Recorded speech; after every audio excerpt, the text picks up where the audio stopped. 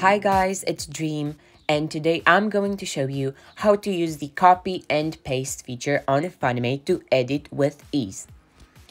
Now my first picture has an expand keyframe and the second has nothing.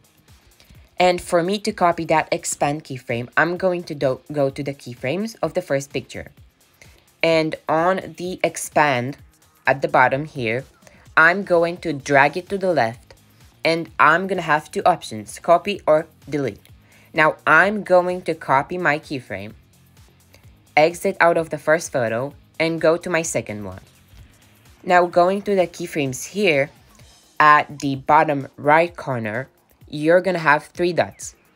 Tapping them is gonna reveal a menu with different options, and you can paste the expand, just like this.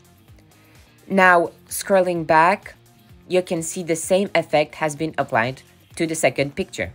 Exactly the same one with the same keyframes.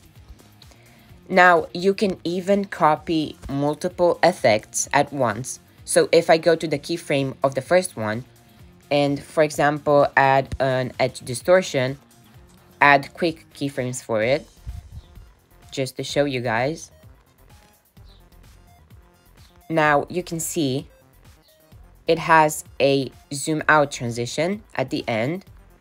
To copy all of the effects at once, you're gonna tap the three dots at the bottom right and click copy all effects.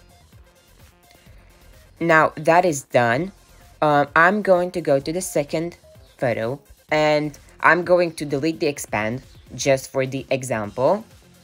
And I'm gonna go to the three dots again and I'm gonna click paste effects. Now pasting these effects is going to create the same effect, but as you can see, the size is a bit uneven because when you copy all of the effects, it also copies the transform because you can also copy the transform. As you can see, I'm in the transform section. Tapping the three dots is going to reveal copy effect. So you can also copy the transform of a picture. Now that I've sized it back again, you can see it has the exact same keyframes as the one before. And this is how you can use copy and paste to get quick 3-year edits and just make you edit with ease.